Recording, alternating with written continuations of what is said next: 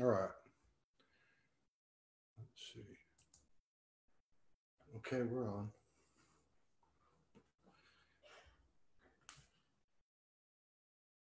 Who's in the Zoom room? Hello, Marlies.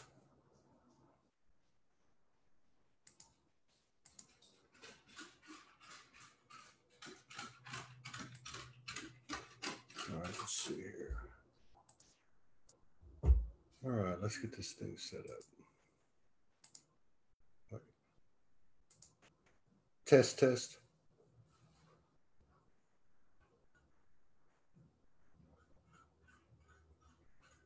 Yeah. All right. Let's put this here. Get this closer.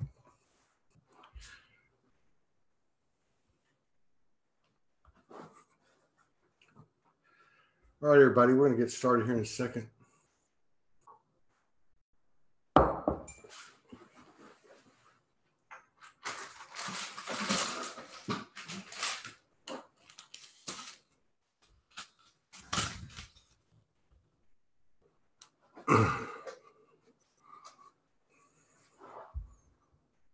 I think that's better. You ready to roll? Let's get this back, put this down, like that. Let's see if I can get this.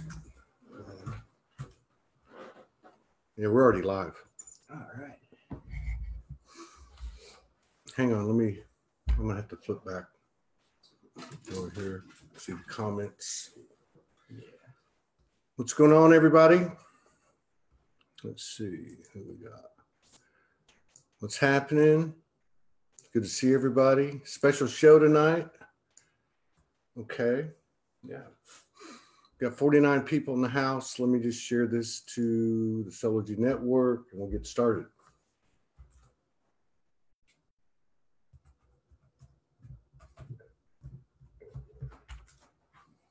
I don't know the password. Let's see.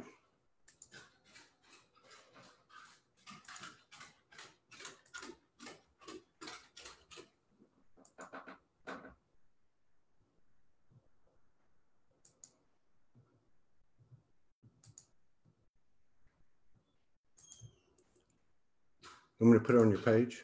Sure. It wouldn't let me tag you. Really? For some reason, when I start the shows, it won't let me tag you. Then I can go back in there and it lets me do it. Okay. But I won't be able to do that till after the show. So I'll just share it to your page. That works. Yeah, let's see. Let's go ahead and help Josh come out of the closet, out of the starseed closet. Right. Okay, let's see. All right. Dang it. Yeah, I didn't recognize it. It must, I don't know what that is. Maybe he has, I don't know. How weird is that? All right, we'll just have to do it later. Yeah, that's fine. No biggie. Okay. That's fine. All right. Let's get off of this for a minute. Okay. So let's get the show started. Thanks for coming back. Oh, my pleasure. And I'm going to go ahead and tell everybody right now, if you want to ask any questions, go ahead and put them out. We don't usually do that, but I think, you know, it'd be good to get some questions in there if you guys have any questions. And if we can get to them, we'll get to them. And if we can't, maybe the next time. So I guess that means I'm going to look over here real quick and see if anyone has any questions before I have to think of one. All right. So, you know, what I was thinking is that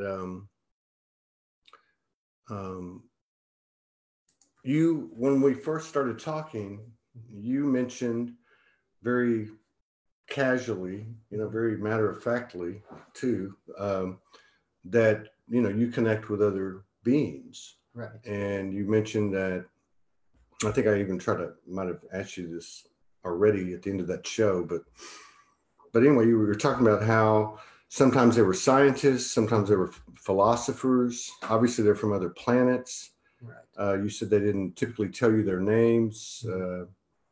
I mean, how many of those encounters do you think you've had, and do they tell you where they're from, or do they tell you anything other than? Sometimes they tell me where they're from. Geez, as far as how many I've had, there's probably a couple hundred. Wow. I don't really, like I said, I've not really ever been too concerned about names or anything. Mhm. I can identify based off of energy. So, and a lot of times, the planetary energy will bleed over into their energy sun, and I can get an idea of where they're from based off of that as well. Yeah. Yeah, that makes sense. So like the planetary consciousness is somehow part of them, and you pick up on it really, I guess, telepathically. Yes. Yeah, every planet has its own. Yeah. Well, every planet that sustains life is organic in its own way. They want you to move up. Oh. Yeah, I got you. Sorry. So, no, you're fine. I didn't mean to interrupt your flow. No, you're good. And so like, now you also talked about how sometimes they didn't like the fact that you could see them. Yeah. Sometimes when I or when I do get a mental image of them, they, I don't know if it's surprise or desire to be like anonymous in some areas, but a lot of times they're not too happy about it. Yeah. And I'd have to assume it's a surprise thing. Yeah. Like we did talk about that, like walking up on an animal, and both are in fear. Now, do you get the impression with any of them that they understand there's a reason they're connecting with you? Or I think you said something about they're more just a conduit and it's there to be. Yeah, they're more projecting the information out there for anybody who's, I guess, knows enough and is in tune enough to be able to pick it up. Okay. So it could be really like the same thing, like depending on my vibration, I could walk out into the forest and maybe come across a portal or some space that had, let's say, a wider level of information available. And because of where my frequency was, I could pull from that frequency line, basically. Yes. Yeah. So, and the only difference here is it's a being, seems to be a being. Okay. Yes. Neil Devaney says, right here, he says, what is your read on the timeline convergence currently in progress? Or let me just expand that a little bit, because this is something we talked about in these circles. I don't know, it's all being, the same thing's being said, it's just a different language. But basically there's been a school of thought or a feeling or a knowing that timelines keep collapsing and collapsing, ultimately to one timeline. Yes. Do you have a timeline on the timeline? I try to stay reached out between all of the timelines. It's like I said in the last video, I try to keep my eyes on the bigger picture. So, and in doing that, I usually communicate with other me's on other timelines and other versions of myself in other dimensions. That's another thing that opens up when you get closer to that one. Wow. So your main network, your team, you can identify that as just other aspects of yourself. So there's a kindred connection, there's a knowing, there's a mutual. Wow. So what kind of, so they're giving you, or you're gaining the information that you're seeking. Do they ever just come to you with information, like say, hey, you need to know this? Yeah, sometimes they do. Wow. And it's not like an alert going off on your phone or something, and it'll just pop up into my head. Yeah. And I'll know it's important. Yeah. And a lot of people, and I love the fact that like you keep your eyes on the big picture, and a lot of people, and rightfully so, come, to an awakening or to a certain level of awakening through like past life memories and future life visitations and that type of thing. Right. And me included, and we could get a little bit attached to it. But have any of these aspects of yourself told you anything like that? No, before I started communicating with them, I did kind of gain access to past life memories. When I was in another dimension, I had come across, it was a prison that the Guardians kept, and there were some beings in that prison, and I guess they recognized me from a previous life, and they called me by that name.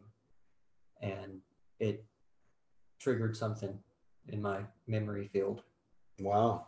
And for those people that weren't here last time, and for those who are old like me that can't remember, what can you tell me? Just what are the Guardians? The Guardians, at the time, it was about 7th grade. I was probably 12 years old.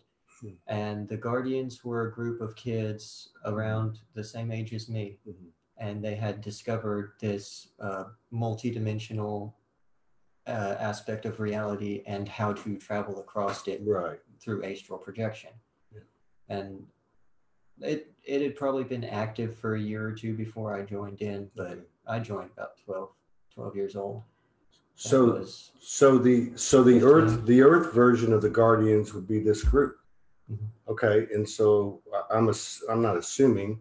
It sounds like that goes out into a multi-dimensionality, like you communicate with the different aspects of yourself, and maybe some of these other people do.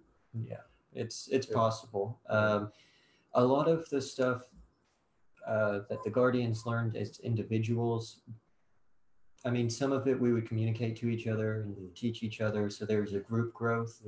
But the Guardians on an individual level were very secretive. Yeah. So a lot of stuff that they discovered, a lot of experiences they had, they tended to keep to themselves for that reason. Yeah. Wow. And then there was a question too, and I think we brought this up last time too, but let's just restate it or reiterate it. Absolutely. And that's this dragon energy. It's just getting like more and more intense, and it's increasing, and people are really feeling it. Any thoughts or further comments on that?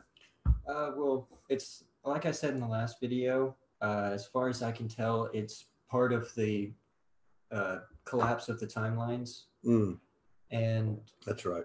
With the timeline collapse, the dimensions are also getting closer. So it's easier to travel across those dimensions as well. So because of that, they're having an easier time reaching out and communicating with us. Right. And silly question number 4. Oh, no such thing as a silly question. I know. Those dragons are aspects of ourselves? Yes, in a grander picture, they are an extension of us. Everything is an extension of itself and everything else. So even when it goes beyond our greater dimensional galaxy into the multi-dimensions, all of those dimensions are just different aspects of each other. Yeah, exactly. And in terms of like this communication you're having, or you have with other aspects of yourself, how long has that been going on, and is it getting more powerful?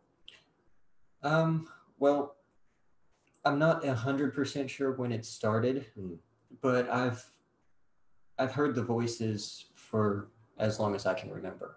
Wow. I didn't really understand them until I started practicing with astral projection and later joined the Guardians. That's when I really started to understand kind of what was going on with those voices. Wow.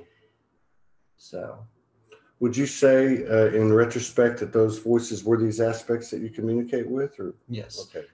Some of them have been the same consistently throughout my life. So there's some that I guess since they realized that I'm able to open up to it at such an early age, they decided to continue attempting to communicate with me. What about like on a human level, like at the Joshua level? What about like, do you ever get like intel or knowing or whatever that you're supposed to meet with certain people, and like even collaborate? I'm not trying to like point this situation out, but just like guided to go and connect with a group or people, that type of thing? Absolutely. Almost every move I make is guided in some way, shape, or form. It's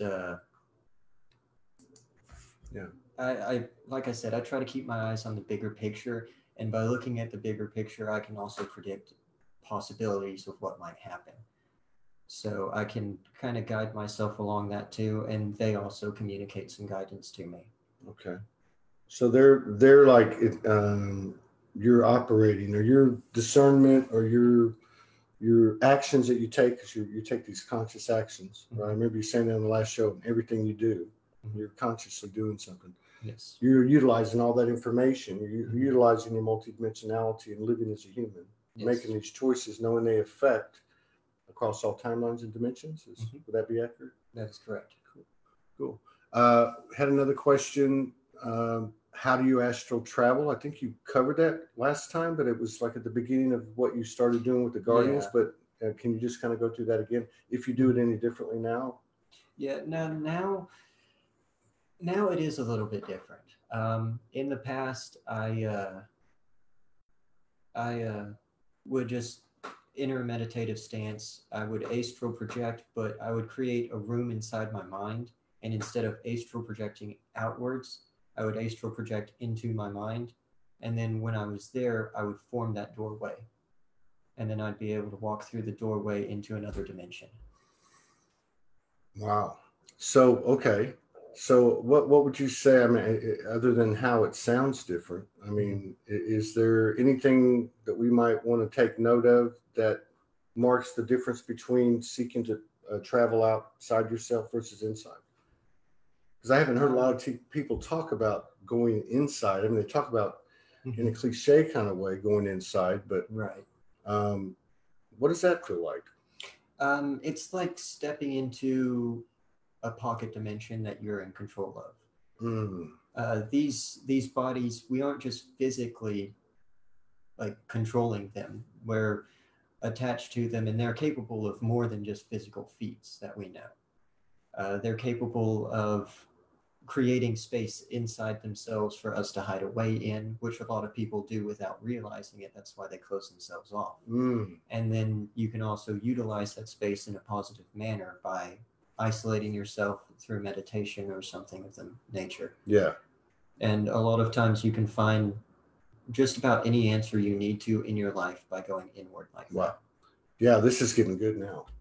Okay, so yeah, because if I think about it, I think about like what we talked about last time. A lot of people in my age group talk about shadow work and having to go work with their subconscious to remove the types of things and places they close themselves off, like you just described. Yeah. So whether they knew it or not, it sounds like we were going inside of ourselves and unlocking these doors now. And then, of course, we mentioned this on the last show too. A lot of people are hearing their body talk now and going to that location and gaining information. But you're actually exploring the universe inside of you, consciously seeking certain things and creating. It sounds like creating.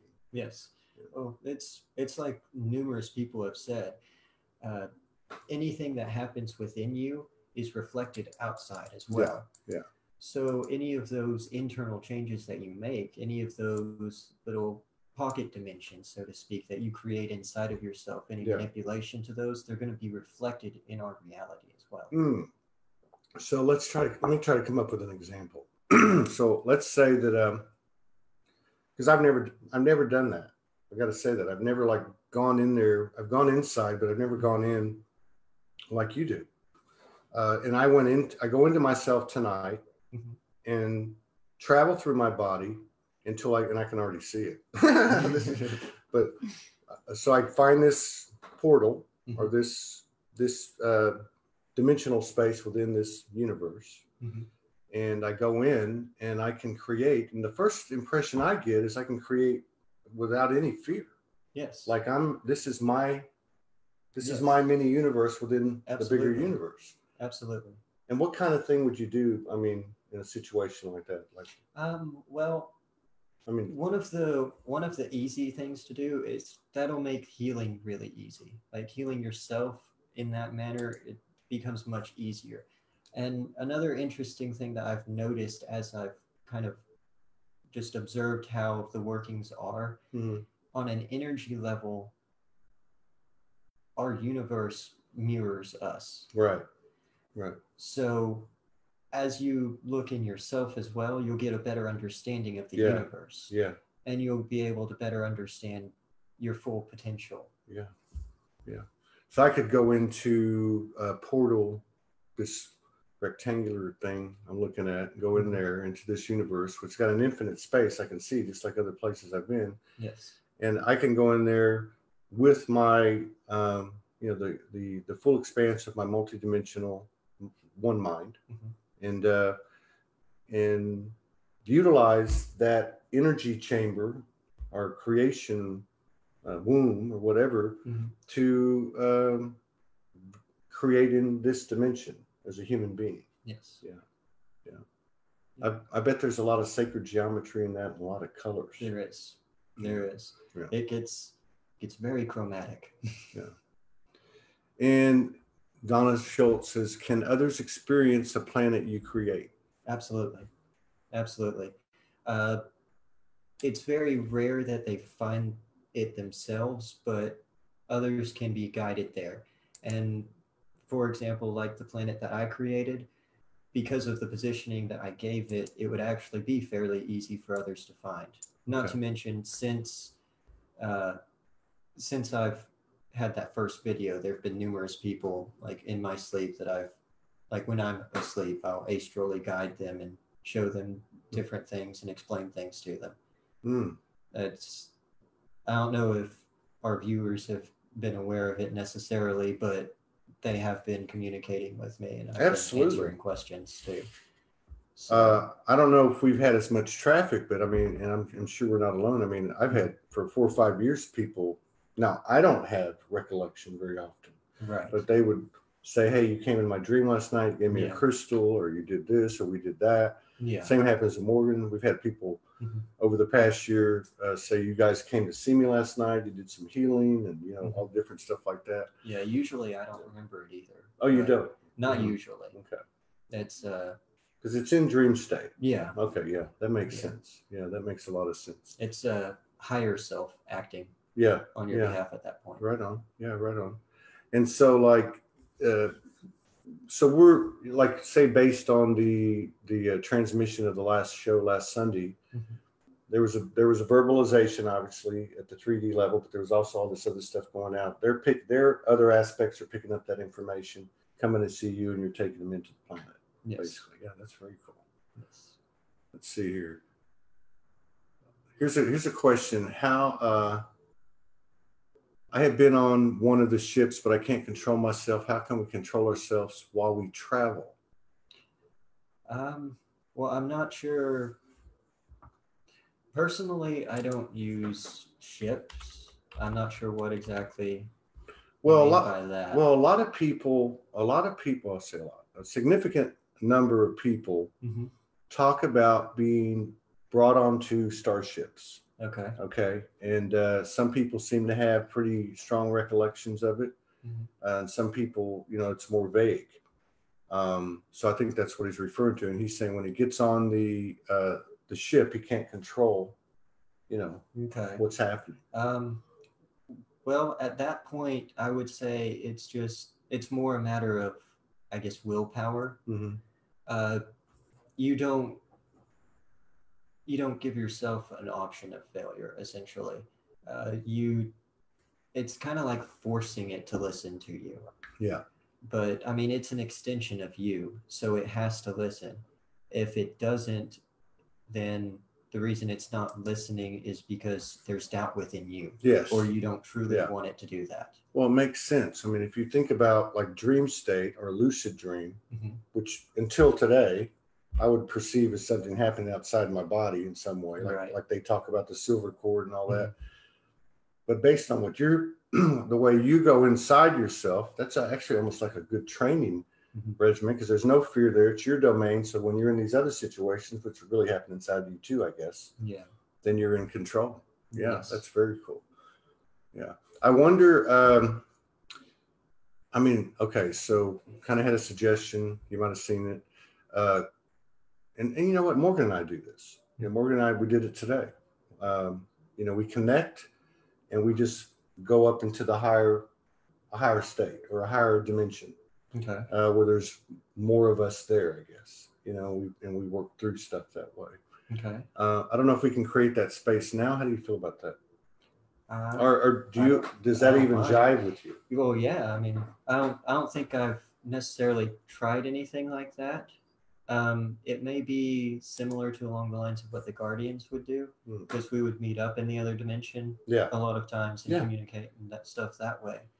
But yeah, that's what we do. Yeah, so it's just like I could go there right now. Okay. To that, you know, yeah. Yeah, I don't have a problem with it. You look as much an ET in this one as you do up there. Just kidding. Oh, it's true. Yeah, that would be something to maybe work into later. That's Okay. to do it live on, you know.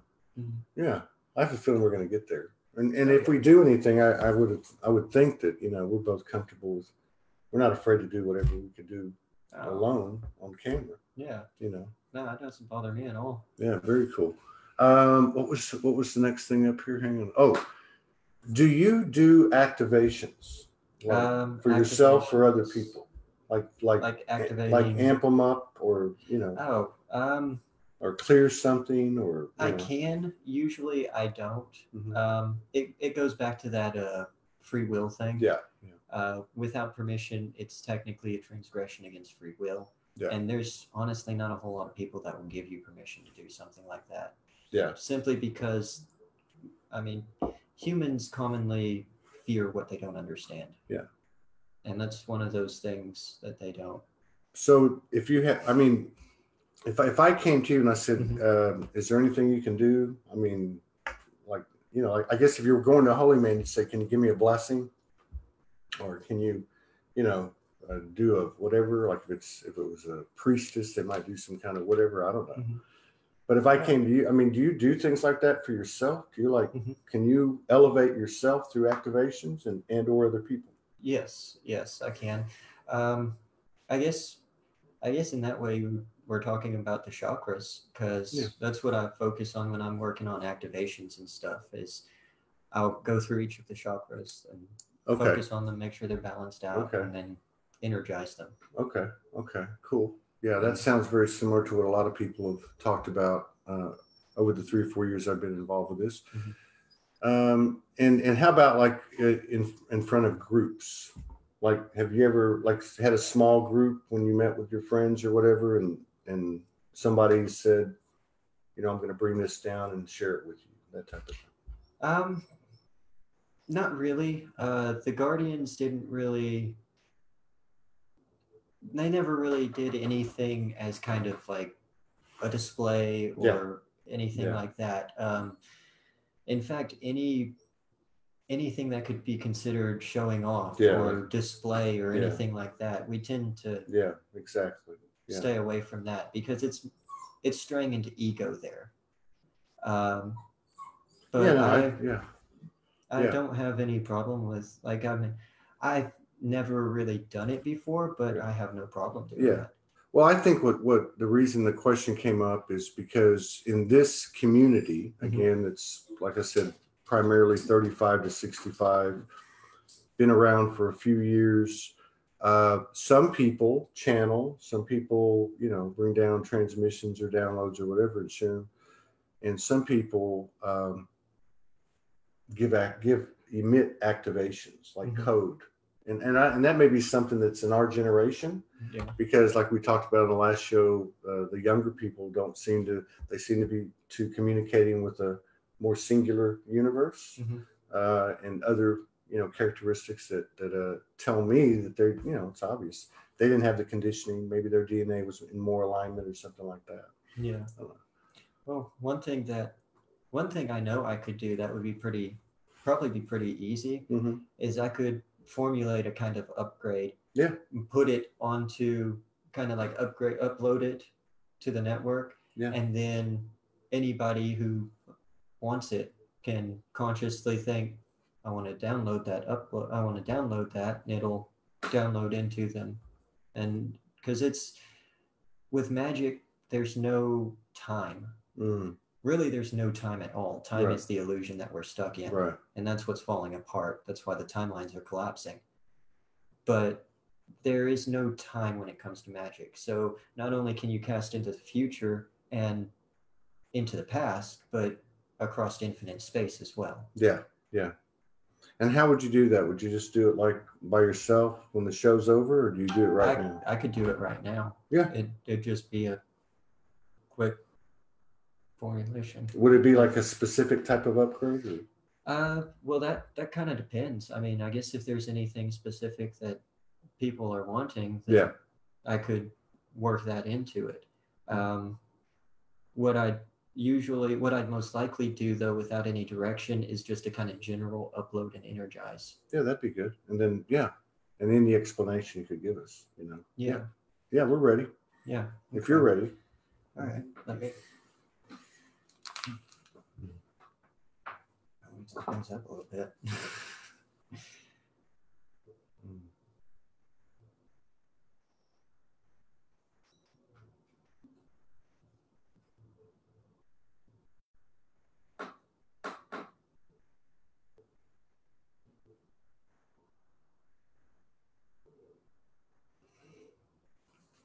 All right. Wow.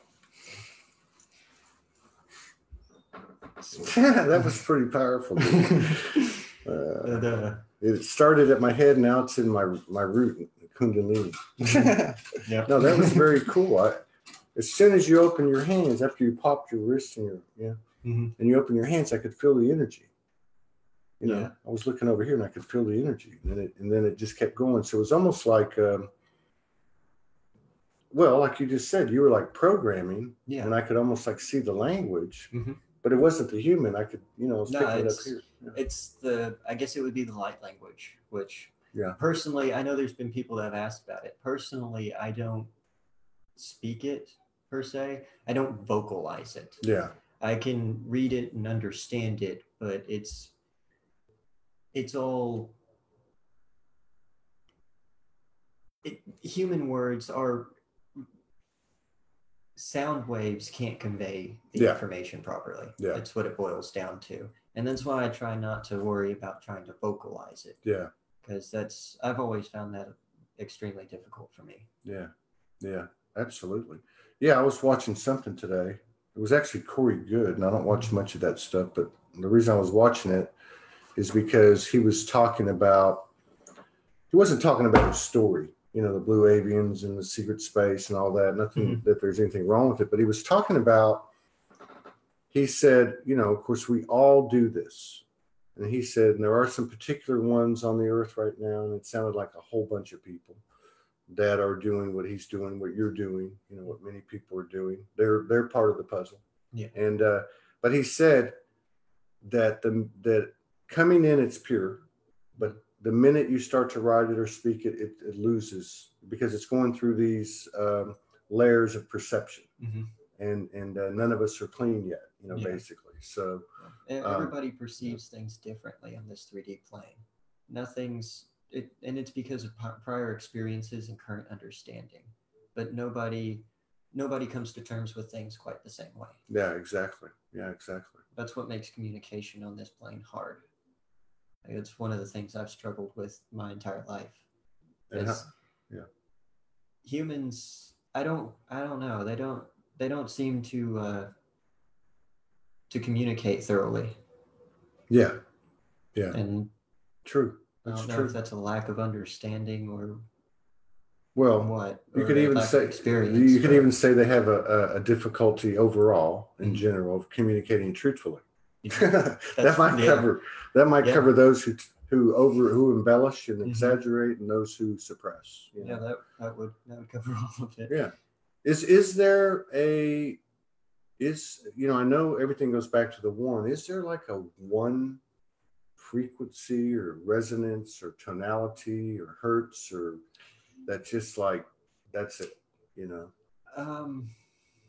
That you've run into in dimension or here? There is, but until you can expand your mind and get a better understanding, it's more like you're listening to everything at once. Like you're sitting in a lunchroom and there's 1,000 people in there and everybody's talking and you're hearing them all at once. Yeah. It's a lot like that. Yeah. And until you get a better understanding of the energy resonance and how it flows and how it interacts, then you're not going to be able to translate it that well. Yeah. Yeah. And I can relate to that. What I have noticed, and I talked to you about it last time, but it's really got an intensity since Sunday. For you, probably had something to do with it. but I've noticed is, first of all, and we talked about it last week, and somebody put it up a minute ago, are you getting bombarded by numbers? There's a 111. And the numbers have been coming in really all day long, every day. You know, that all the different, you know, number arrangements and the doubles and all that. And, but the tones have been very different, like more tones. And then going back to what I asked you, I know there's times when there's like almost like a harmonic thing, like a harmonic balance. It's like ding, ding, ding, ding, ding. There's like 5 or 6 out there and they all go to 1. Yeah. And you can actually hear it, and you can hear the different ones in the 1. I think that's a small version of what you're talking about. Yes. Yeah, that's a scaled down version. Yeah. Yeah.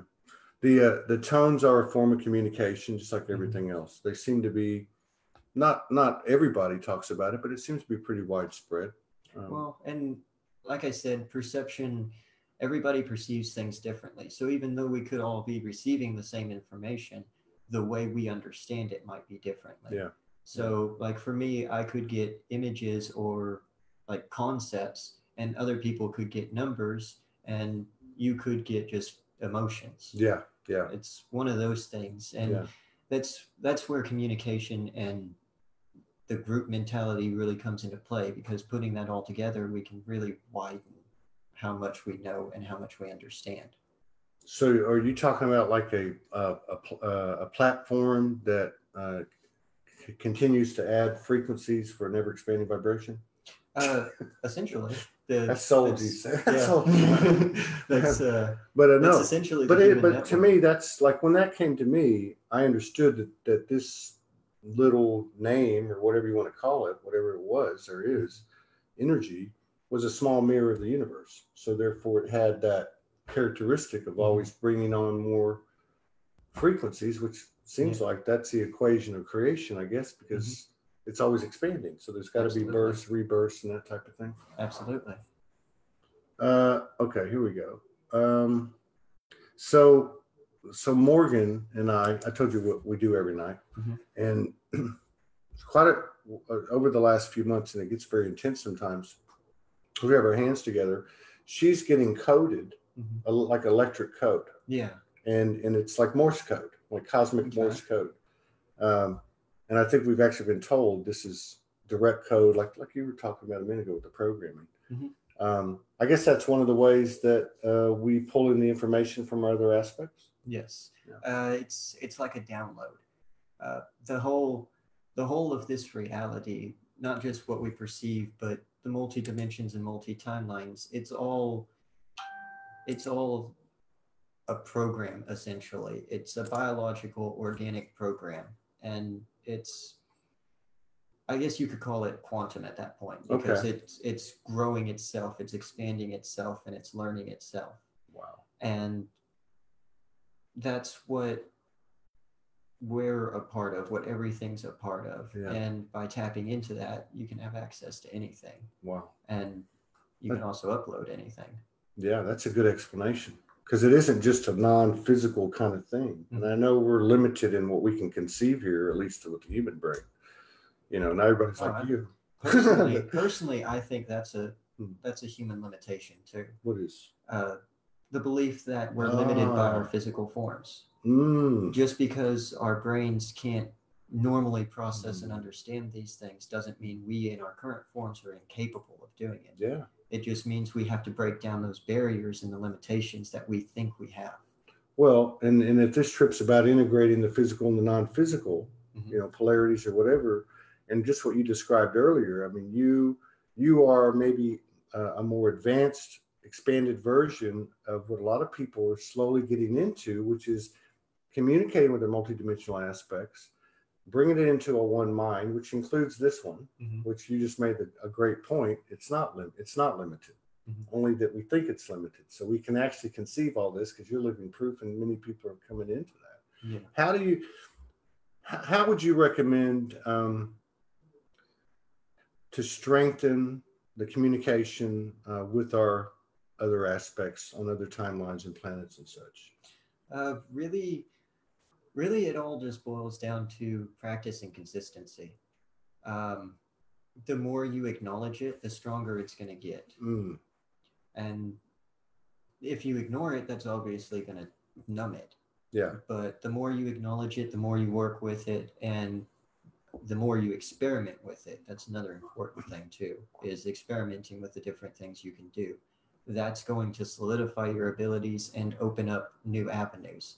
It's like forming new neuron connections in the brain whenever you learn something new. Yeah. You just have to force those connections to form instead of Yeah. reading someone else's stuff.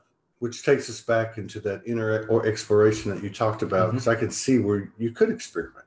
Yes. And if something didn't work, you just revert it back. Yeah, just take it back to where it was. Yeah. Yeah.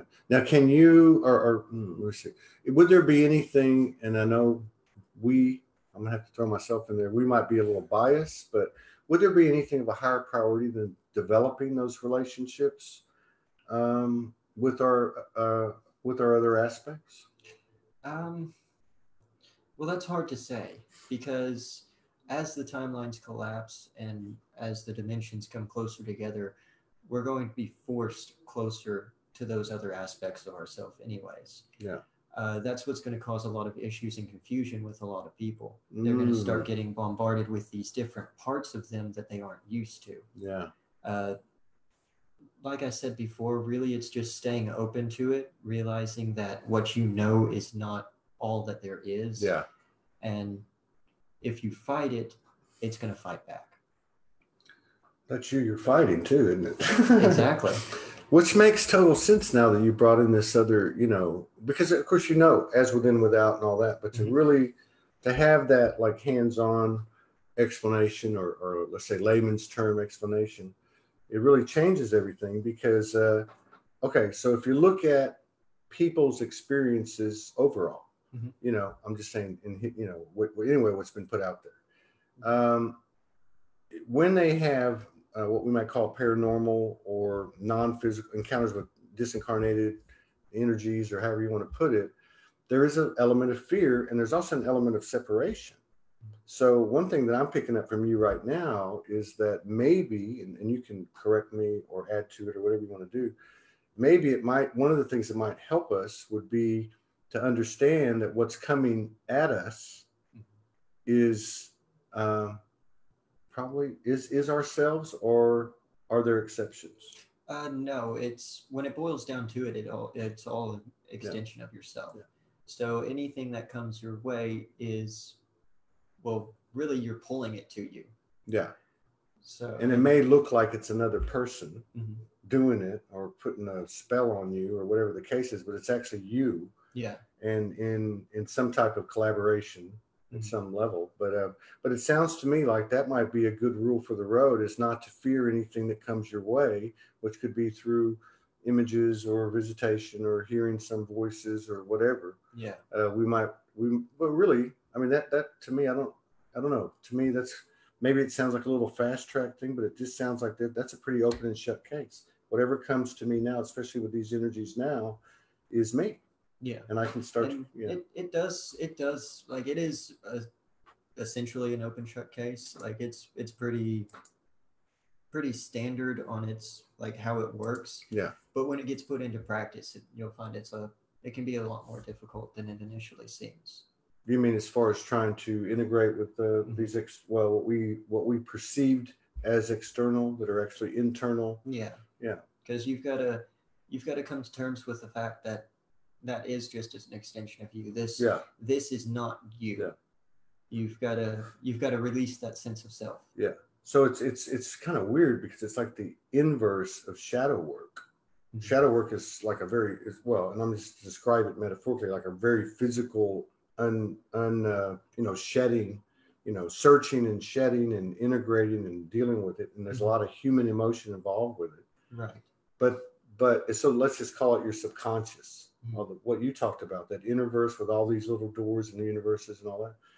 And so these external things are actually kind of in a physicality, even though we might have considered them non-physical, but it's kind of a physicality because it looks like it's outside of you when actually it's just a projection from what you have or haven't, or what you've called to you from inside. Yeah.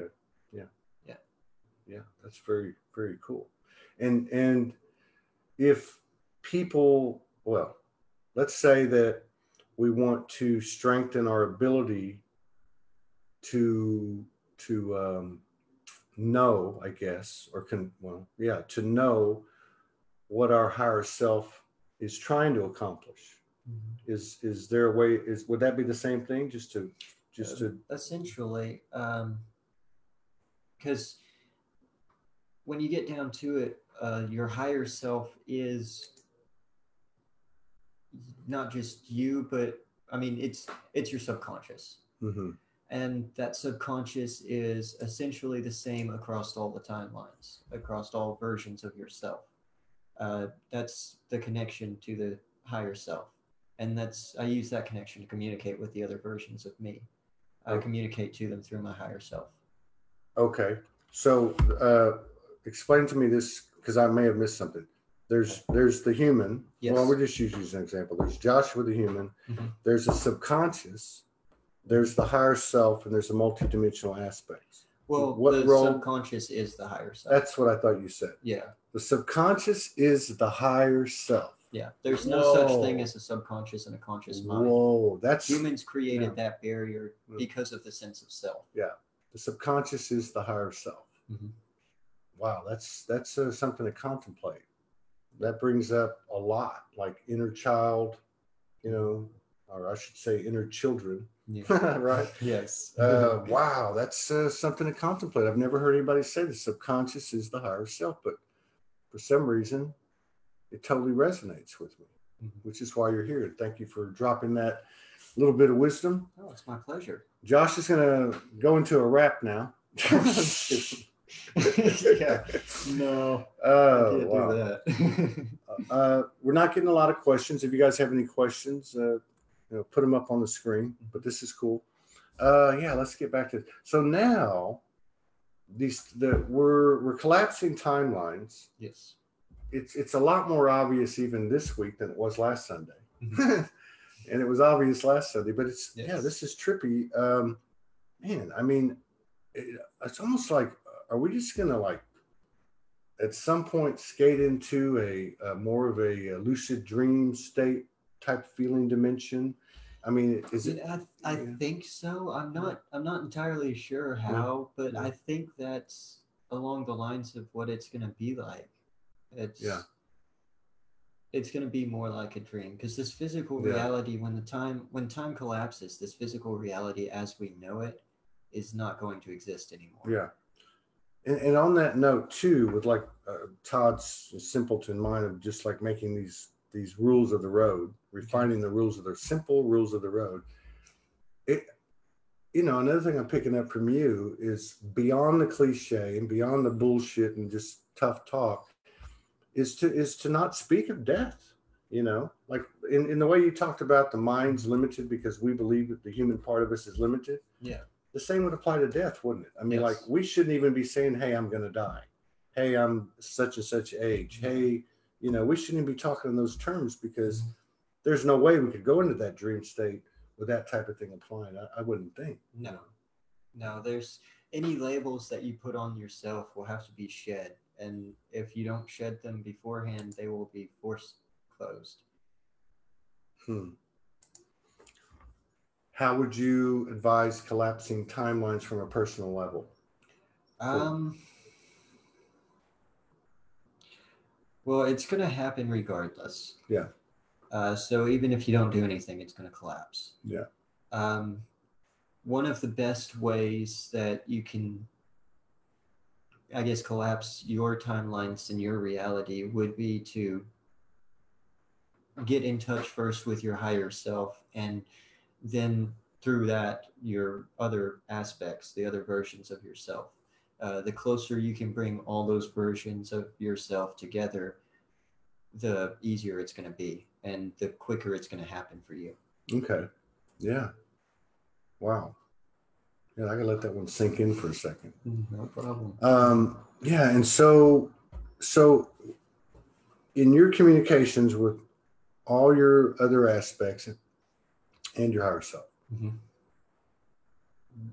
I'm getting that the vast majority of that information, if not all of it, is kind of focused on Josh and the human experience, or does it involve work that you do in other dimensions? Oh no, it's very much an interdimensional thing. I do pay a lot of attention to this dimension and this reality, and the experiences I gain from it, and the people I meet, ones I communicate with, because this is where everything's like congregating. This is the epitome of what's going to happen. Yeah. It's going to be the most intense on this planet. So I try to keep that in mind. But I very much pay attention to all of the other realities and dimensions and timelines, because I've been using them to keep track of how the greater battle is going and how all of this collapse is playing out. Yeah. Yeah. Yeah. Very good. Morgan said, point of creation, the current self and the higher self merged as one will collapse the timeline. Yep. So I guess that's really a short way of saying what you're talking about, which is strengthen the connections. Mm-hmm. And if you're going through the higher self and then to the rest of the branches on the tree, that's going to naturally draw everything closer to the higher self. Exactly. Yes, he is on Facebook. Mm-hmm. Joshua Pearson. And of course, everybody here will treat that with respect. Wow. So where do we go from here? I mean, it's, right now, and people, it's really popping. Mm-hmm. Right now it's really popping this month. And I don't know. I mean, this solstice, do you get any, do you even go by dates or anything? Not really. I mean, when it comes to the human working things, I do. Mm-hmm. But as far as the energy and everything goes, I don't really. There's certain celestial events and things that tie in with that stuff. Yeah. Because it's part of the mechanism, and the mechanism determines how energy flows. Mm-hmm. So this, what we're looking at, like the paths of the planetary and celestial objects and the different types of cyclical patterns. Mm-hmm. Okay, is the what you were talking about earlier? It is the mechanism of expansion. Like it's because you said it's got to grow. It's trying to grow. You said it's basically constant. As it learns and expands itself, it's going to expand, because information takes up space. We don't see it. Well, most of the time we don't see it, but it's right in front of our eyes all the time. Right. And that's the programming. Even this chair here, it's programming. Yeah, exactly. Wow. And so now, are the thing with the stars, that's all good. That's actually talking to us. Yeah. So I want to go back and see what was being said at that time. Like this, but I look at the stars. Totally different today. Mm-hmm. It's not that I don't respect them, because I know it's all me I'm looking at, but it's like, I don't know. It's almost like an overlay. To me. Yeah. Are there distinct points on the that are aligned with these distinct points? Or I guess in the web of it all, it's all connected? I mean, there are points on the planet, and that's where ancient astrology and all of that ancient mass constructions like the pyramids and stuff like that, it's all, and Stonehenge too. Mm-hmm. They're all astrologically placed specifically because of what star energy interactions they get mm-hmm. in that location through the yearly revolution, as well as the solar system moving through the Milky Way mechanism. Yeah, the precession, I think is what they call it in astrology. Mm-hmm. When does doubt go away in the human? I mean, I guess doubt's just another name for fear. Essentially. Yeah. Essentially, it's a fear of being wrong, and no one really wants to be wrong. Yeah. But then again, there's not really a right and wrong. Yeah, true. That's true. So it's kind of a null fear, and there's a lot of those, and they're in place in order to keep us from being able to expand and pay attention to what we need to. Yeah. By design, I guess. Yeah, by design. It's part of the temporal illusion. Yeah. And you don't have, I mean, you don't have any type of known tie to any specific star family lineage or anything like that, which I think you basically said isn't even on your radar. You're actually on the outside looking in, basically. Yeah, I haven't identified any like specific ties or anything. I'm not real. I've never really been. It's just been a focus on accumulating information so that I can better understand things and explain them to others who don't understand them as well. Right on. Our sister T.L. Guadalupe had a question for you, but she hadn't put it up there yet. You want to hurry up, Christmas? Yeah. Yeah, man. What were we just talking about? I lost my train. It's all right. We'll go to something else. Yeah, I guess that concept was over. Oh, we were talking about the star family, any type of connection. But talking to you, all that stuff is just a story now. Well, I respect it and everything, but it's just like a story. You know, it's almost like I see like let's say the tree of life. You got a tree trunk. And at the base of the tree trunk is this, and the trunk is the higher self, and the branches are all the multi-dimensional aspects. Right. And that's your universe. You know, which is still grows, and we nurture the base of it. And I guess that would be my question. What is pure love? Is pure love creation energy, the only energy there is? Or I mean, how do you look at that stuff? Because I know you kind of have a scientific spiritual slant. Yeah, it's I mean, I know there are words. Those concepts are difficult to explain. In how I look at them too, because I don't know that I really see things quite the way that other people do.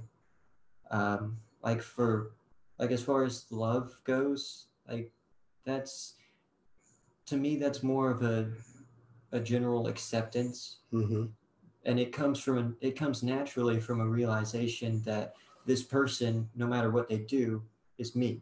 Yeah. Yeah. Even though it's not my current conscious perception, that's me. Yeah. And I feel like that's what it truly boils down to. Yeah. It's just an acceptance that the reality is the way it is because you are what you are. Like if you want to change reality, you change yourself. What would you say to people? Yes, and I totally get that. Yeah, I totally get what you're saying. What would you say to people who are, I know we touched on this, but I mean, there just seems to be a more cut and dry situation, and maybe that's just me. I guess it is. You're me. That's me. But that are, you know, have the reptilians left and have the archons left and the cabal and the Illuminati and anything that's working against us. I mean, we're actually talking about talking from a place, having a conversation from a place of a higher awareness of that. And this sounds to me like for that stuff to go away, it's no different than us stopping ourselves when we're going to say the human aspect or the human mind, that aspect of us is limited. Like it's there because we believe it's there. Essentially, it's part of this illusion's working. Under normal circumstances, you cannot break a program from the inside. And that's what we've been doing as humans on this planet. We've been breaking this program from the inside, this time illusion. And by breaking that down, we're actually eliminating those aspects because they cannot exist in a higher self. Yeah. That's going to be interesting to see how that looks. You know? Yeah. That's going to be really, really funky. But I like what you said too. That kind of triggered something to me, or not triggered in a bad way, but when you said it's not normally, or it's never been, the code's never been broken or realigned from the inside out. Under normal circumstances, when you're inside of a program, you can't break that program because you're limited to what the program gives you. Yes. Yes. And we've had to develop a way to reprogram the program so we could break it. It's like that Disney movie that came out in the 80s, Tron. I know they had a remake, but it's like that. So you're in the program, and you're trying to break the program while in the program, which is built to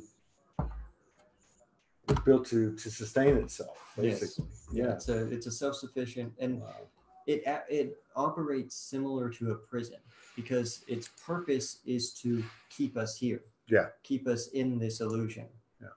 And that's why this is one of the hardest universities, because you have to ascend out of that program in order to be able to break it and understand it. You have to that's, putting it in these scientific terms is good. I like it. I do. I like it. So you're in a program, you're inside the program, and wow, this is cool. And so you're breaking it while in the program, which sounds very difficult. Yes. And then I guess the operating system or the motherboard contains the program. Yes. Right. And so the operating system is, somebody said to my question earlier, is love conscious? Is pure love consciousness? And is pure love and consciousness the same thing? Well, I mean, technically, but in that same aspect, all pure emotions are also consciousness. Mm-hmm. You can't experience an emotion without being conscious of yourself. Yeah. Because if you're not conscious of yourself, then you don't know you're having an emotion. Yeah.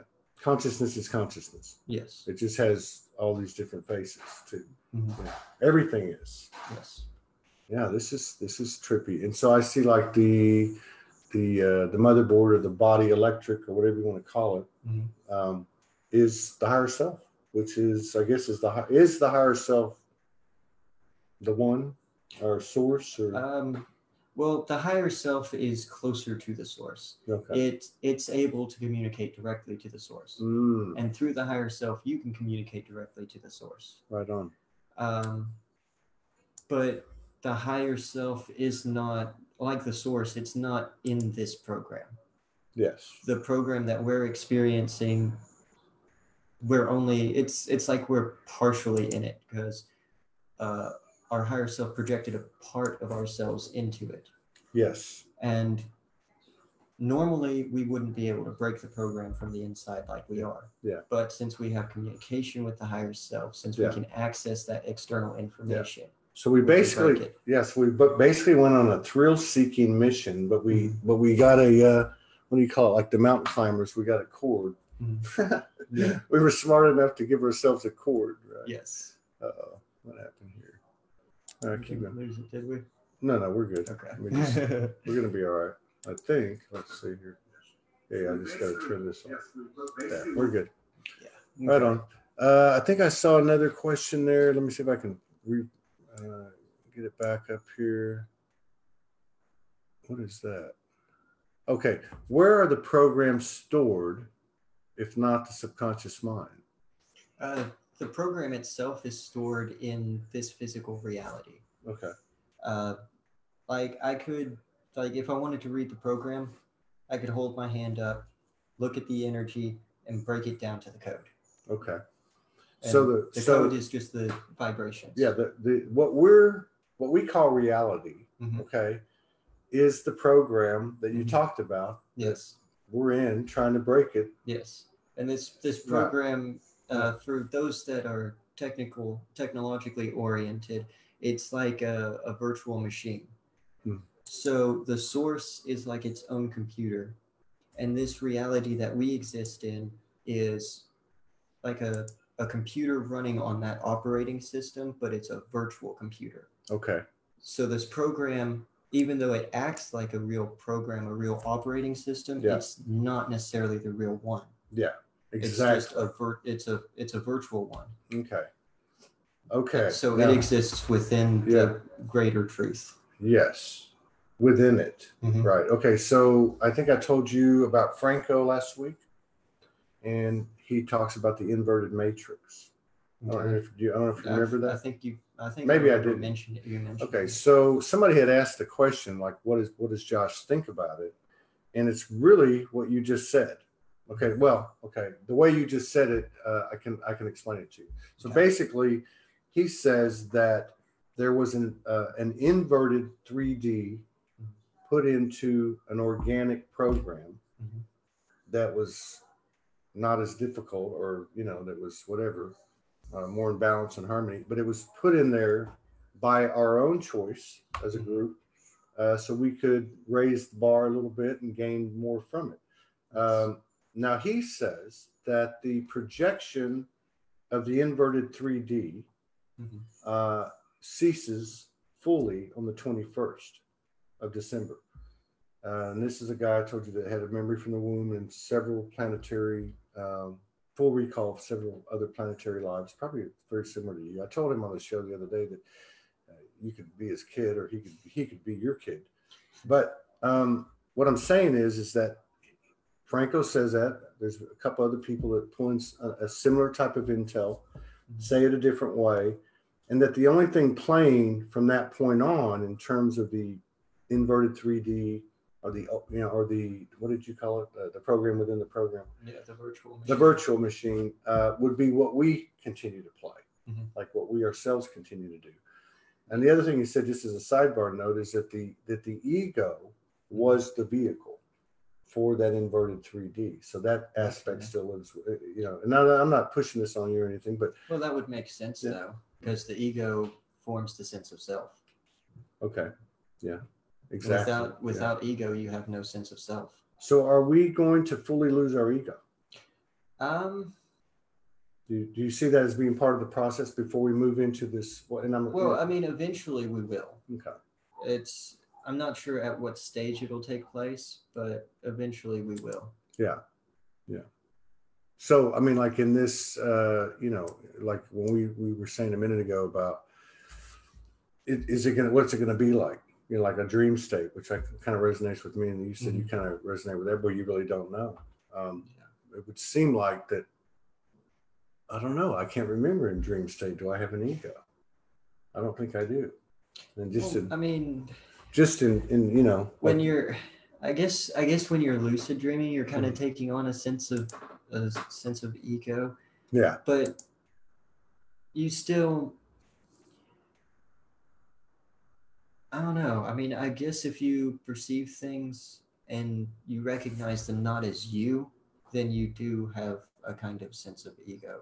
You do have a sense of True. self. Yeah, I guess you're right. Yeah. So dream state only in the way it felt, not in actually the way it runs. Because that dream state. Well, I mean, it might be too. Like I said, I'm not sure what order these different stages are going to take a process in. Yeah. Or what order they're going to go in. We keep losing that, but we're good. We're good. Okay. Anybody else have any questions? We're an hour and 10 minutes into it. You want to go a little bit longer? That's fine. Yeah. Let's see if we can go to like an hour and a half. If you guys have any questions, let me turn this off. I think the signal's lagging. That's what it is. Somebody made the comment. Of course, everybody's talking about the full moon 12/12, 21/12, huge shift. Somebody made the comment. All respect. Why are these dates significant if time's an illusion? Well, these are good comments and good questions. I mean, when do we stop paying attention to these? Yeah, I'm with this lady. When do we stop paying attention to these dates? I mean, what's the difference between that? That's kind of up to you. Yeah. I mean, as long as you pay attention to the dates and you focus on, oh, well, I have to wait this long before this gets here, you're never going to reach it. Yeah. Yeah. Because you're always looking at it being in the future. Yeah. Or if I say 12/12, major shifts are going down, or, the Earth's going to move or whatever. It's the same thing that we talked about at the opening of the show when you said it's our belief or our perception or whatever that the human mind, that aspect of us, is limited. It's no different. I mean, when are we going to? I guess these are stupid questions because it's really whenever we want to. Yeah, I mean it's an internal decision, but I mean it'll happen when your higher self knows you're ready. Yeah. And that's a matter of experience and information. So in the meantime, the important thing is to just study and learn, Yeah. experience. Yeah. How could we at this group, Soulogy, okay, you know, with so many people connected to it, you know, and gathering, and obviously they don't do it all at the same time, literally, right?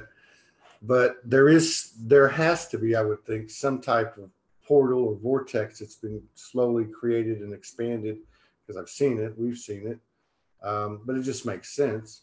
How could we maximize this portal, this vortex, all these energies coming together, bearing in mind, as you so perfectly put, that there is no time in magic?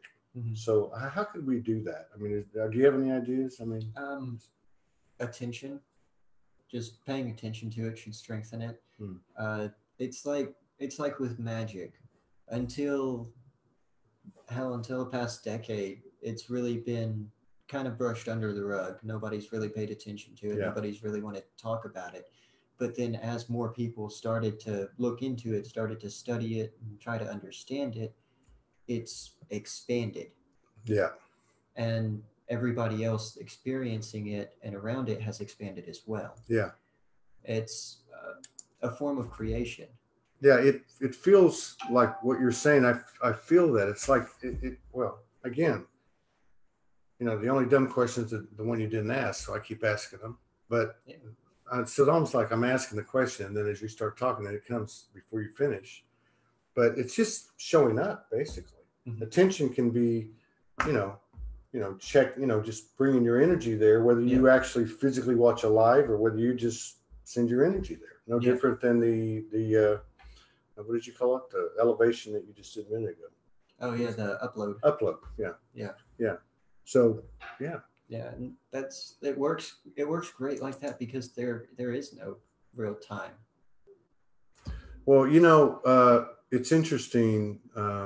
This is all very interesting because the more I'm talking to you, the more I'm realizing that we're all holding the show up here. It ain't about, you know, and I'm not, hear me out, people, don't send me hate letters, but it's not about cleaning up Mother Earth. And I'm talking literally now, I'm not talking energetically, but it's not about, you know, getting so-and-so out of office or getting so-and-so in office or changing this social, you know, this part of a society with social reform or political reform or financial reform and all that bullshit, right? Yeah. So it's really what we're allowing in our experience. We can remove these aspects of the program anytime we want to. Yes. It's just a matter of checking ourselves and checking others. You know what I mean? I don't want to be around people who are talking about, I'm going to die. Well, we all die. Well, bullshit. We don't die. We have some kind of opportunity here where we can actually be in the physical and not freaking die. Yes. You know what I mean? This lady asked, I'm sorry, I ain't going around. Oh, you're fine. I don't, I thought there was well, yeah, I got to get back into the groove. No, there was a good question here, you know, and we respect them all, but is the government going to simulate an alien invasion? Now we're talking Project Blue Beam, you know, or whatever, you know, and if so, what is the best advice for the general public? Well, I mean, they've already simulated an alien invasion, though. I can't remember what War of the Worlds. That's what it was, and it was a radio show, and it was before TV came out. Yeah, it was in the 30s, man. Yeah, it was a radio show, and everybody lost their shit. Exactly. Yeah. Nobody would go outside, and nobody would even check into it. So, I mean, they have already tried it. Yeah. They've measured the panic level from it. Yeah. And I don't think that they're going to try it again unless they're sure that there's been enough change that it's going to change, like, how people react to it. Yeah. Like, for example, through the movies and stuff, there's been a massive increase in the number of sci-fi movies, the alien, space travel, different worlds, that's been increasing. Yeah. And what it is they're preparing our minds for it. Yeah. Or trying to prepare the general population for it. Which whatever comes is, I mean, ultimately we're all doing this. Yes. I mean, but I guess, you know, I get what you're saying. I'm going to go back to what the rant. You know, like, hey, you know what? That's not part of my universe. If it happens, that's not part of my universe. Yeah. You know, one of the things that I'm starting to feel in the physicality and this merging of the physical and the non-physical.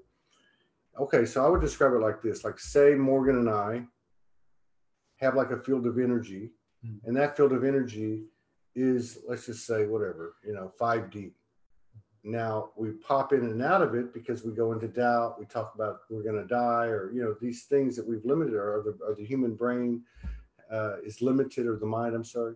But there's actually, these are all over the world with individuals, with couples, with groups, and they're actually getting stronger and stronger and stronger. Yes. I would think. Yes. Now, a couple people are stepping out of them less. Yeah, like you. That's right. So, and when you do that, it lights everybody up. There was evidently a couple of questions. I know we've not asked you about this. There was a couple of questions about what people refer to as twin flames, or consorts, divine consorts. And I guess they had questions, and we may have asked you this last time, but what's your take on, I guess that's, yeah, okay, let me rephrase it. There's a program, a virtual program running. We're breaking it from the inside because we have the ability to connect to our higher self, and therefore the source. And of course, everything goes with it on the branches of the tree. Yeah. I guess there is a program or programs coming from that higher, those higher, outside of the virtual program, or whatever operating system, that souls are implementing. One of those might be what people call twin flames, or sacred union. Would that be? Okay. Does that jive? I mean, are there different programs like Christ consciousness, or? There's all kinds of different things. It's like I said in the last video, nothing's impossible. Yeah. Everything's possible.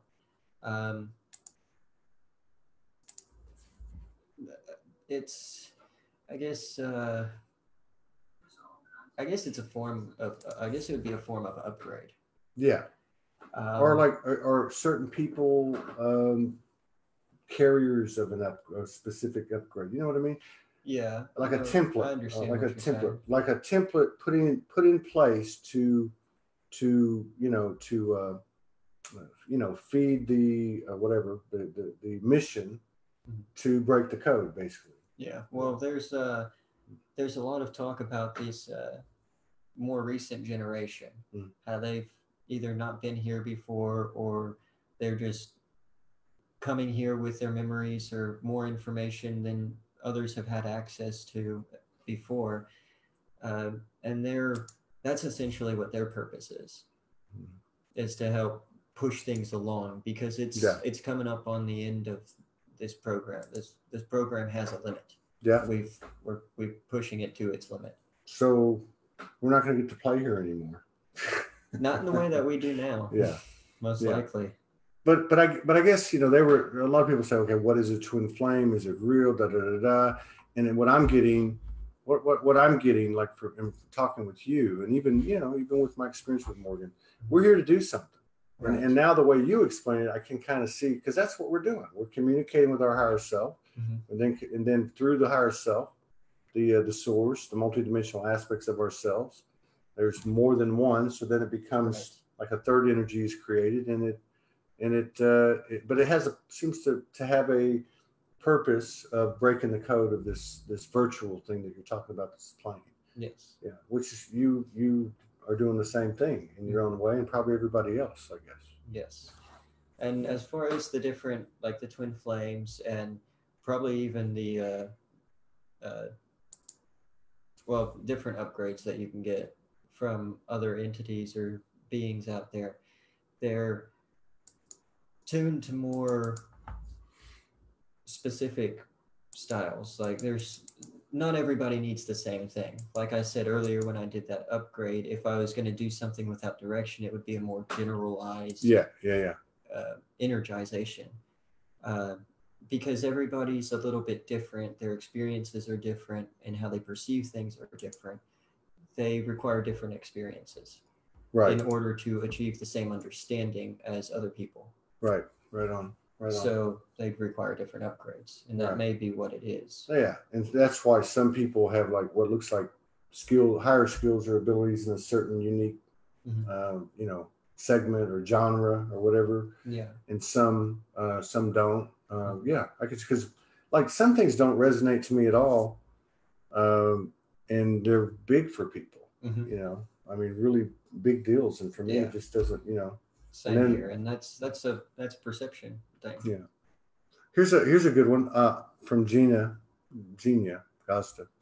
She wants to know about the structures of the universe / cosmos / multiverse, etc., and how they interact. Do you have any info on that?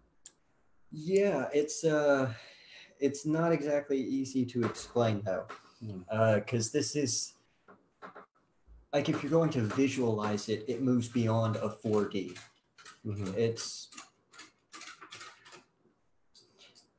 because the dimensions, the way that the Guardians describe them to each other and new apprentices, new recruits, is every timeline and dimension is like a string, and all of them are going straight. Like most of them are parallel. Some of them intersect and cross each other and stuff like that, obviously.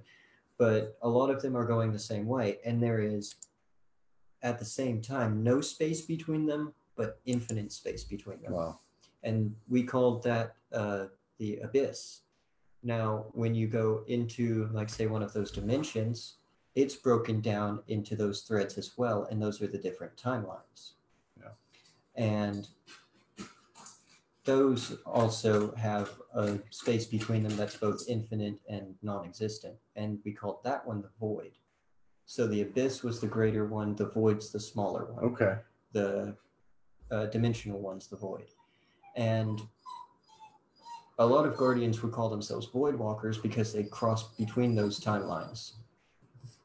Wow. And when you go into one of those timelines, like obviously you have the different galaxies, and each galaxy is its own organic mechanism that's creating and consuming energy and spreading that energy across the universe, which includes all of the galaxies, like the Milky Way.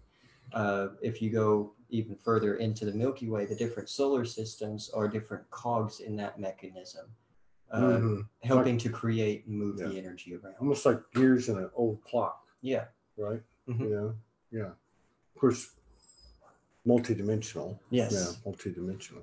Yes. Eva Alta said, is that what you were describing? Is that like DNA structure? It's similar, but there's not. It's more like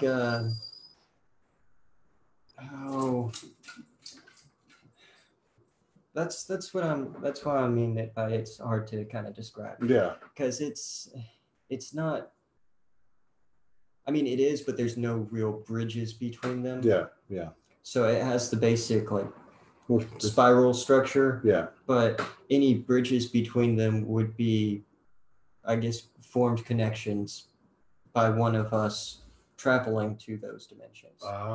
So, or those timelines. So if that was like assuming you're going to visualize it that way, then all of the timelines are connected in that manner, and all of the dimensions would also be connected in that manner. Yeah. There would be different bridges at different points. Yeah. Cool. That's a whole show right there. That subject. What about magic? Magic is magic the same thing as alchemy? Yes. Yeah, I would think there's as many different types of magic as there are beings in the universe. And I can say that because I've experienced it. I've traveled to other dimensions specifically to learn different types of magic.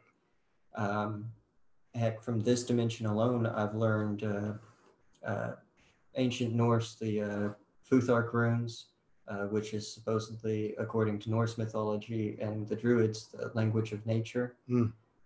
Because you don't, as a Druid, you don't make your runes, you find them.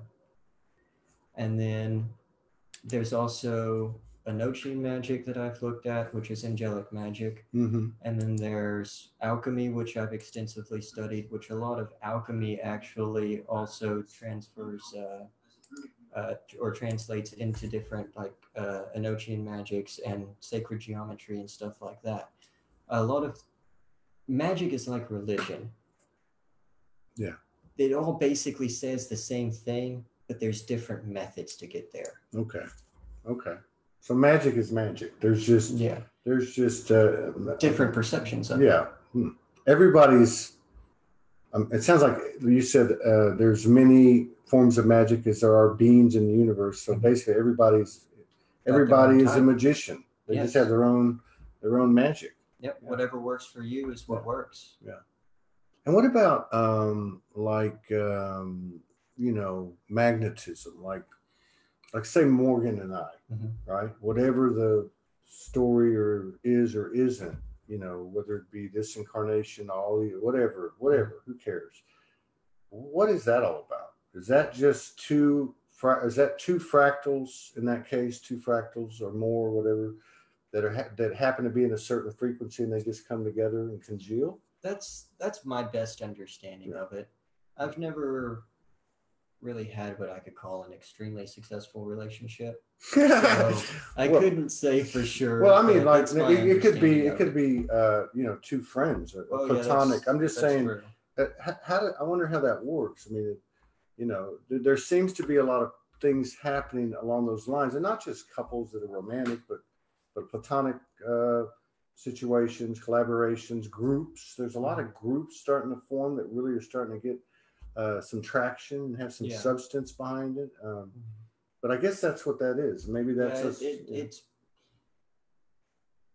it must be, because energies, a particular type of energy will try to accumulate more of or a particular frequency will attempt to accumulate more of that frequency. It's a natural thing. I see what it's you like mean. Static attracting. Yeah, I see what you mean. Yeah, very cool. Somebody said that. Ray Miller said that. Ray, you want to come on the show? Give Morgan Lee a message, will you? Yeah. Yeah, man. So we've gone an hour and 29 minutes. I could go all night long. I really could. Yeah, I mean, it's such a, again, 1,600 shows, and I'm not trying to put any pressure on you. Somebody said, can you make him a regular? But it's interesting because each show that I do, and there's been, I guess, different phases, but then it kind of got to a phase where it kind of reflected presence, just like in every moment. Like the last show was the best show, kind of thing. Like the last. So, but talking with you kind of provides an opportunity for fast track, I think, because something that may sound as simple as, hey, you know what, there's no death, let's stop talking about it. Let's stop celebrating birthdays. Let's stop talking in terms of we're decaying, whatever the case is. Or like you said, the limitation we put on our mind because we've been told that. Yeah. All these things can just go away if we stop. I mean, I know it sounds really simple, but is it that simple? We just stop acknowledging them. We stop, like, for instance, say the financial system, or say it's a job you don't like. Yeah, well, that's not a good idea. I mean, a good example, but how would you do you just block it out of your universal field? Do you transform it and then keep it as part of your universal field? I mean, how do you? That depends. If I can see something that I can convert it into, then I will convert it. But if I don't see anything that I find useful that I can convert it into, and I can't find a use for it, I will just ignore it. I'll push it out of my attention. Wow. And it's like the light manipulation I talked about before in the last video. Yeah. So you just don't perceive yourself, and you stop being perceived. Right. You stop perceiving these things, and they stop existing to be perceived. Well, you know what? I think a lot of people can attest to having flashes of that. I can think of a couple of things that happened even before I knew what the hell was going on. It had to do with financial stuff, and I just said, this is not part of my experience anymore. And the letters stopped coming. Yeah. And every, you know what I mean? Mm-hmm. Yeah. Our friend and partner and buddy, Paul Castaneda from South Central LA, Gaia Man. He says, can you do magic? Can you manipulate nature? He talked about on the last show being able to manipulate light, which I guess is what? Yeah, it's like a base component of nature. Essentially, it is. Yeah, and it is possible to use magic to manipulate nature. Early on, when I was a guardian, I experimented with creating storms and controlling lightning strikes. And what I'd do is I'd break it down to the scientific aspect. I'd find out what scientifically caused a storm to accumulate in the atmosphere, and then I'd focus that in my mind to create it. Oh wow! So it's like a rain dance. Yeah, I was going to like say you just dance around and you just feel it falling on you, and it works the same way. Yeah, no, that makes total sense. I was just thinking the same thing, but I couldn't get it out. Rain dance. It's no different than that. Yeah. So would you go into, or that this was your way of experimenting, this is your way of expanding and refining your power, your magic, basically. So what if, we do have these layers of perception and doubt and and all that stuff. Yeah. But if we try, so it's kind of hard to throw a blanket on anything and say, okay, this applies to everybody. But if you were to tell someone, okay, you want to find your magic, you want to start engaging and actualizing your magic and growing your magic, what would you suggest? I would suggest attempting that internal.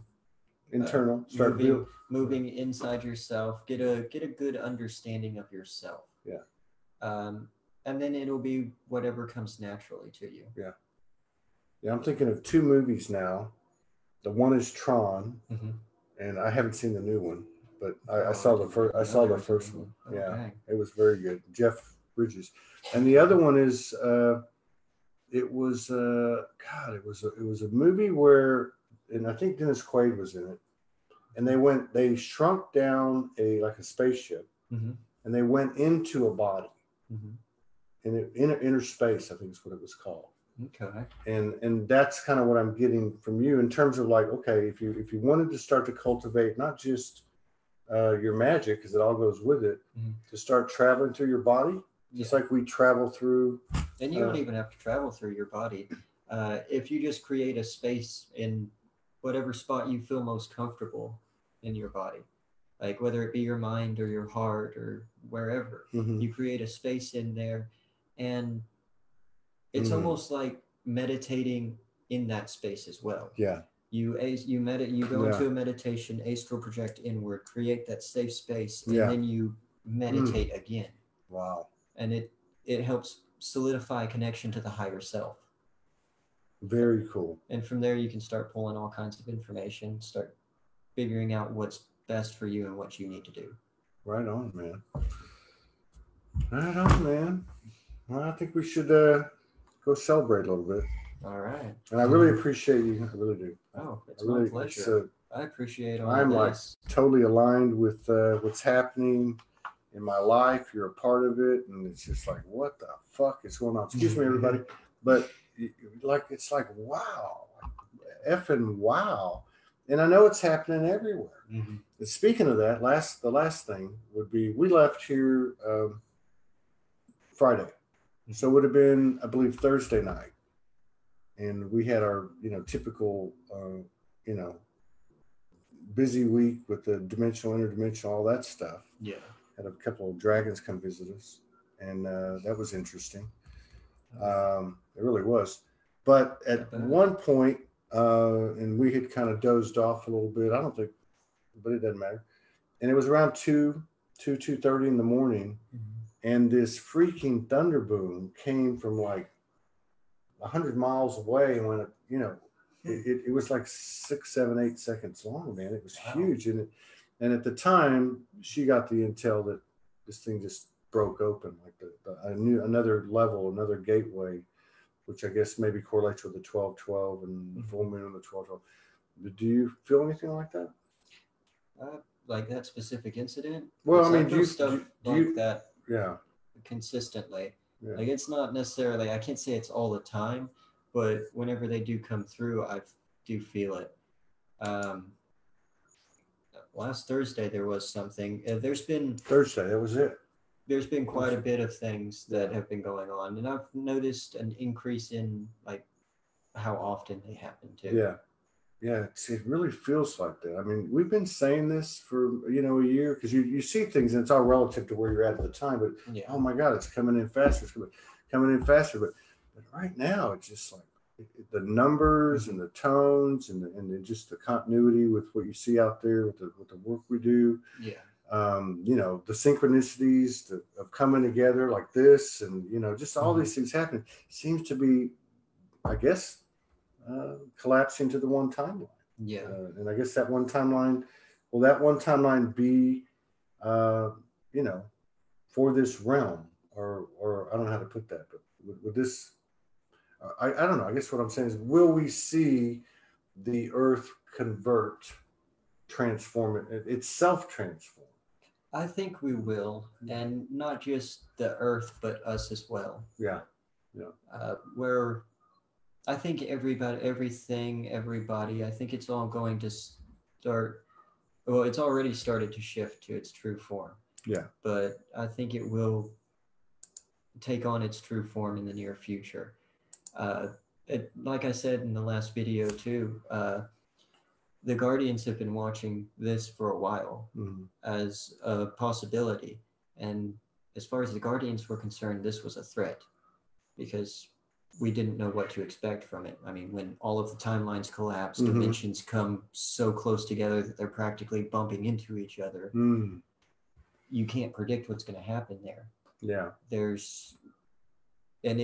It scared a lot of Guardians. Yeah. And so a lot of them took it upon themselves to try to find a way to stop it, or at least make sure it's not going to be a negative thing. Yeah. Yeah. Cool. Which I would assume that they would have to approach from a, you know, from a place of you know, intentionally integrating with whatever it is that they're dealing with, not like, you know, putting up walls and shooting things and, you know, taking people out and stuff like that. So that's a good thing. And that says a lot too, I think, for the creation, which we all are, I guess, you know, the creation actually melding the mind, you know, and the experiences, no different than what we're doing, really. Yeah. You know, I mean, we're taking this, what we thought until today, or at least I thought until today, from a higher level, I'll say from a higher level, this limitless human mind is doing what like you were talking about, these Guardians actually doing what they do, is like to have the concern, hey, what's going to happen? How can I help, basically? Right. And utilizing their multidimensional aspects in the one beehive mind, but the human is the one consciously taking the steps, it seems. Yes. Yeah. Very cool. Yeah. Well, we're going to go have a coffee or something. Okay. Something. And thanks again. And thank you, everybody. We appreciate it. Thank you for the love and support and thank you. Everything else. And we'll do it again. Absolutely. Okay. Absolutely. This has been an amazing experience. Yeah. We could do it next Sunday if you want to. Okay. We'd have to check with Morgan, but I'm sure we could work that out. Yeah, I don't have a problem with that. All right, man. Sounds good. Take care, everybody. I'm going to turn you off now. Oh, we had a couple of questions here, but sorry about that. In the chat room, I didn't see that. All right.